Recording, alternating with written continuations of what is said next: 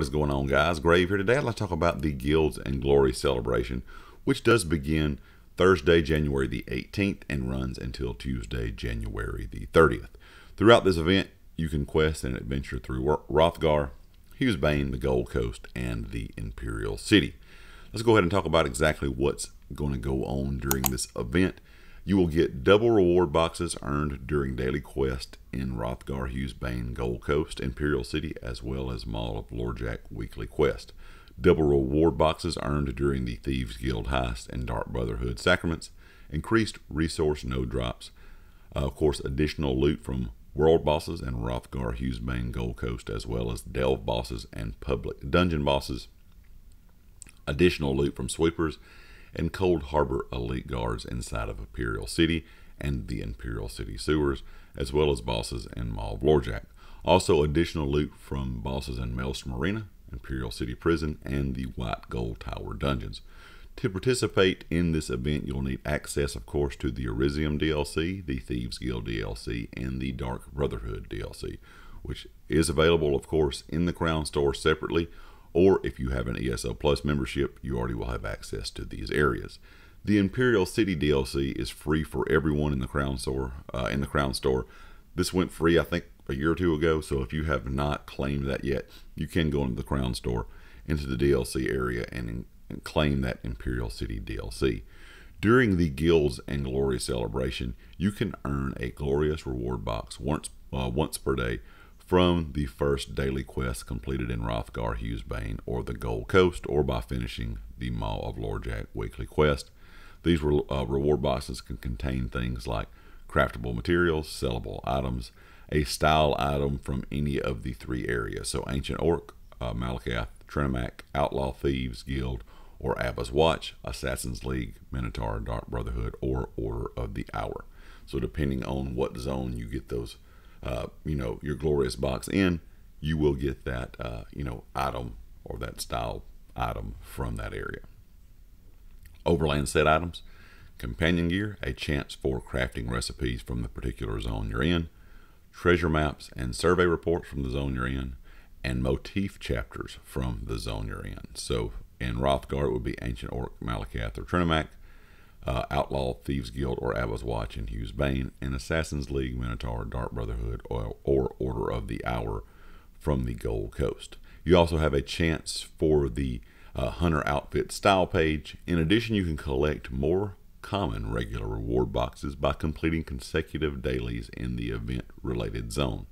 These boxes include things like crafting material, sellable treasures, a style item once again from the particular zone that you're in when you get that box, overland item sets, a chance for companion gear, a small chance for furnishing recipes from the zone you're in, treasure maps from or survey reports from the zone you're in, and once again the motif chapters from the zone you're in, and a small chance for that Hunter Outfit style page. You can receive a second glorious reward box once per day by looting the final boss within the Imperial City Prison, White Gold Tower, and Maelstrom Arena. You will get pretty much the same things that we have talked about here, crafting materials, sellable treasures, your style items from those particular areas depending on what dungeon or arena that you're in. But there is one thing that they said you will get one of the following items in these boxes, and that is furnishing recipes, treasure maps, and survey reports, or motif chapters. So you're going to be guaranteed at least one of those. And of course, your chance for that Hunter Outfit style page. You can also earn regular reward boxes by looting the final boss of an event-related dungeon several times. So if you play those dungeons over and over, you can get those, just regular reward boxes.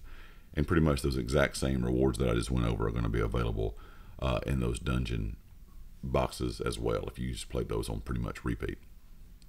Lastly, you can collect a third glorious reward box once per day after you complete the first Imperial City daily quest or slay your first sweeper boss. Additionally, there is a chance to receive a glorious reward box after felling a Cold Harbor elite guard. These reward boxes may contain the same thing as we have seen in the past reward boxes, but you do have the option, of course, since you're in a PvP zone, to get Teflar stones in there as well. So unlike a lot of other events we've had, you only get one glorious reward box every day, and you usually get just the normal reward boxes after that. Since they have had to combine all these DLCs together for one event, in the past these were all split up into different events. Now we have a lot of different areas in the map that have been added, or areas in the game that have been added to the map. You have to have kind of one of these events combined. And I'm sure we're going to see more and more of this going forward as the game stays out longer and longer and has more DLC. So now you're going to be able to get more glorious reward boxes every day if you want to, or if you want to just stick to just one thing, you can get just one glorious reward box and of course normal reward boxes after that. But if you want to go after all three of those glorious reward boxes, you have that choice. Regular reward boxes and glorious reward boxes, like I said, if you're inside of the Imperial City doing the daily quest, pretty much have the exact same thing as the other reward boxes, except for those Tevlar stones will be added in there as well. As additionally, you can collect future regular reward boxes by participating in the following activities in the Imperial City sewer, like slaying world bosses. Of course, you can do that outside of, Imperial City as well, in the other zones like Hrothgar, Hughesbane, or the Gold Coast. Defeating the final boss, of course, in any of the dungeons, White Gold Tower, Maelstrom Arena, or like I said before, Imperial City Prison. Opening treasure chest, opening safe boxes, looting objects such as barrels, crates, looting Stygian portals, cracking open thieves' troves, or harvesting, crafting resource nodes. Of course, last but not least, they will have event tickets during the Guild and Glory celebration. You will receive 2 event tickets for the first of the following activities: Daily Delve and World Boss Quest in Hrothgar, or World Boss or Daily Delve in the Thieves Guild or Hughesbane. Of course, World Boss and Dark Brotherhood Quest in the Gold Coast, Daily Quest in the Imperial City, Weekly Trial Quest for Maul of Lorjack, killing and looting a sweeper in the Imperial City, killing and looting a Cold Harbor Elite Guard in the sewers, killing and looting a final boss in Imperial City Prison and White Gold Tower, or killing and looting the final boss of Maelstrom Arena.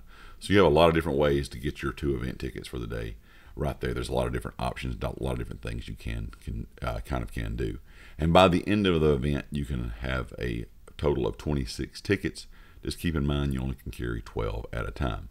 Of course, during this event, you'll have the option to get all 3 Molag Bal Illusion Imp pet fragments, the first of the Master's Marking fragment, the bound style pages for the Hunter outfit, the Stonefire Scamp pet, the Soul Shriven skin, the group repair kits, or the Companion Guild commendations.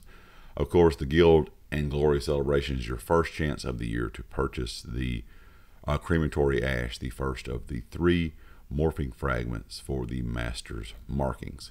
Anyway, guys, that's a lot going on in this event for this to be pretty much, I would say, the first event of the year. I know there's been a lot of events kind of at the end of last year, at the end of 2023 in ESO, but this is going to be the first big event of 2024.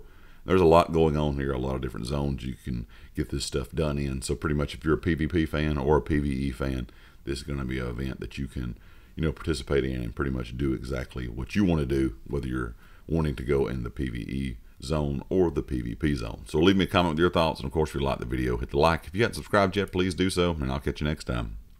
Peace.